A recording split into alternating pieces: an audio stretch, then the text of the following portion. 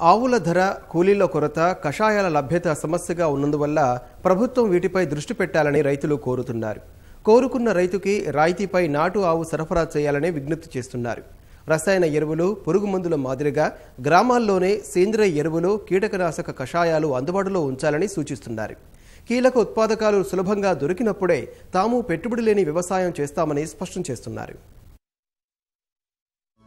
రసాయనాల ఎరువులు, పురుగుమందుల వాడకం తేలిక. అవసరమైన ఎరువు, మందుని దుకాణాల్లో ఖరీదు చేసి పొలాల్లో వేయడం సులభం. రైతులు కూడా ఇదే పద్ధతికి అలవాటు పడిపోయారు. అదే సేంద్రియ ఎరువులు, కషాయాల తయారీ శ్రమతో కూడుకున్న పని. గోమూత్రం, పేడ, రకరకాల ఆకులు సేకరించి వాటి నుంచి ఉత్పత్తులు తయారు చేయడం రైతులు తలకి మించిన భారంలా భావిస్తున్నారు. గోరు చుట్టుపై రోకటి పొట్టులా ప్రస్తుతం కూలీల కొరత తారాస్థాయికి చేరడంతో పొలం పనుల్లో సహకరించేవారు లేక ఎంతో మంది రైతులు అవస్థలు పడుతున్నారు. ఆవు పేడ, ఆకులు, కూలీల కొరతతో తమకి ప్రకృతి సాగు చేయడం సాధ్యం కావటం లేదని రైతులు వాపోతున్నారు. ఇప్పుడు ఉన్నటువంటి రైతాంగానికి ఈ ప్రకృతి సేంద్రియ వ్యవసాయాన్ని గురించి అవగాహన లేక రసాయనిక పెస్ట్ జోలికే వెళ్తున్నారు. మార్కెట్ లో డబ్బులు ఎంతన్నా గానీ ఇటు వచ్చి అటు తీసుకెళ్లి వేస్తున్నారు. ఇది కొంచెం టైం తీసుకుంటది. ఆ టైం కూడా ఓర్చుకోలేక ఇమీడియట్ గా రసాయనికానికి అలవాటు పడారు. కష్టమేమీ లేదు, దాన్ని ఓర్పు నేర్పుతోటి చేయాలి. అంటే రసాయనిక ఎరువులు తీసుకెళ్లి ఒక కట్టేస్తే చాలు, గంటలో పని అయిపోతుంది. ప్రకృతి వ్యవసాయం అంటే ఎరువు తీసుకెళ్లాలి, దాన్ని తీసుకెళ్లి సిమ్మి అదంతా చేయాలనేది బాధ సుఖానికి అలవాటు పడ్డాడు రైతు. ఆ సుఖాన్ని గనక మర్చిపోయి కొంచెం మళ్ళీ గనక కష్టం పట్టడానికి గనక అలవాటు పడితే ప్రకృతి వ్యవసాయం అంత కష్టమైంది కాదు.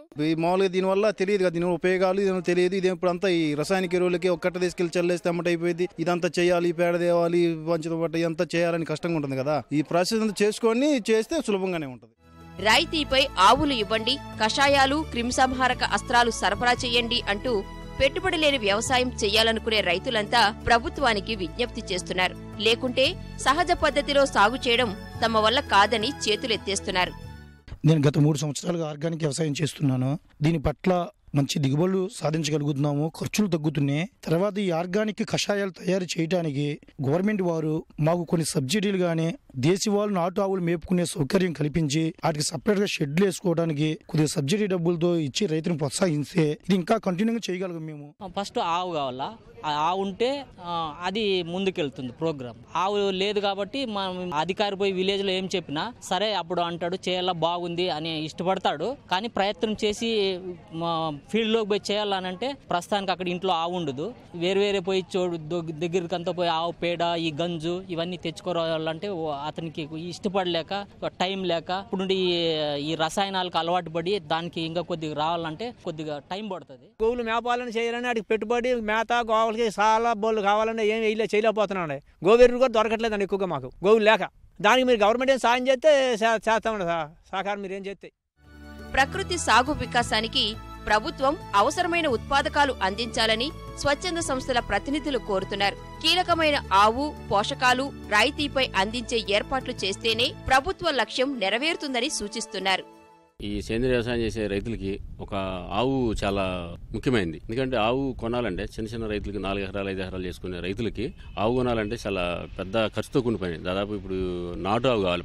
ముఖ్యంగా 40,000 రూపాయల నుంచి 50,000 రూపాయలు, 1,00,000 రూపాయల దాకా ఉంది నాటు ఆవులు. ఈ కొనే స్తోమత అయితే రైతుకు లేదు. అందువల్ల కూడా రైతు కొంత వెనక అంజు వేస్తున్నాడు. ఎందుకంటే ఆవు లేని వాళ్ళు పరిస్థితి ఎలా ఉందంటే జీవామృతం గానీ, లేదంటే ఘనజీవామృతం గానీ, ఇవన్నీ కూడా కషాయాలు గానీ బయట కొనుక్కొని తెచ్చుకోవాల్సిన పరిస్థితి ఎదురవుతుంది. ఎందుకంటే గతంలో ఏదైతే రసాయనాలు మళ్ళీ ఫర్టిలైజర్స్ ఇవన్నీ కొనుక్కురావాలో మళ్ళీ ఇప్పుడు కూడా ఇవే మళ్ళీ కొనుక్కొచ్చి వేయడం వల్ల మళ్ళీ ఖర్చు ఎక్కువ పెరుగుతూ ఉంటది. అదే కనుక ఆవు కనుక ఉన్నట్లయితే సొంతంగా తయారు చేసుకోవచ్చు, ఆవు పాలుతో చేసుకోవచ్చు, ఆవు నెయ్యి ఇవన్నీ కూడా అదనపు ఆదాయం ఉంటుంది.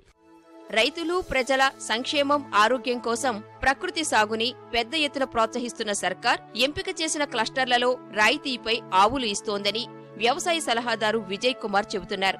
అలాగే క్లస్టర్లలోని ప్రతి పంచాయతీలో సేంద్రియ దుకాణాలు తెరుస్తున్నట్లు పేర్కొన్నారు. ఏ గ్రామాలలో ఈ కార్యక్రమం తీసుకున్నామో అక్కడ ఏ రైతుల దగ్గర ఆవులు ఉన్నాయో వారికి క్యాటిల్ షెడ్ లైనింగ్ ప్రొవైడ్ చేస్తున్నాము. సో దట్ గోమూత్రం కలెక్ట్ చేయడానికి, తర్వాత ఈ ఘన జీవామృతం తయారు చేయడానికి శిక్షణలు ఇస్తున్నాము. ఒక రైతునే ఎన్నుకొని ఈ ఎంటర్ప్రైజ్ షాప్ అని పెడుతున్నాం. ఈ ఘన జీవామృతం తయారు చేయడానికి, తర్వాత వివిధ కషాయాలు తయారు చేయడానికి గ్రైండర్ ఇస్తున్నాము, పల్వరైజర్ ఇస్తున్నాము, తర్వాత వాళ్ళకి వివిధ కొంత కస్టమ్ హైరింగ్ మీద పరికరాలు ఇవ్వటం జరుగుతుంది. సో ఇప్పుడు ప్రతి పంచాయతీలో ఒక షాప్ ఇవ్వటం జరిగింది. సో అది మేము ఎవరైతే రైతులు ముందుకు వచ్చి షాప్స్ పెడుతున్నారో వారికి 50% సబ్సిడీ మీద ఎంటర్ప్రైజ్ పెట్టడానికి సపోర్ట్ చేస్తున్నాం. అంటే ఇట్స్ వన్ టైం సపోర్ట్. రాష్ట్రంలో ప్రస్తుతం 1,20,000 ఎకరాల్లో 1,40,000 మంది రైతులు ప్రకృతి సేద్యం చేస్తున్నట్లు ప్రభుత్వ లెక్కలు చెబుతున్నాయి. అయితే వీరిలో నిజంగా ఎంతమంది సాగు చేస్తున్నారన్నది పెద్ద ప్రశ్న. ఇక వచ్చే 3 ఏళ్లలో 5 లక్షల మంది 5 లక్షల హెక్టార్లకి విస్తరించాలని లక్ష్యంగా పెట్టుకుంది. ఇది సాకారం కావాలంటే సర్కార్ సాయం పెంచాల్సిన అవసరం ఉంది.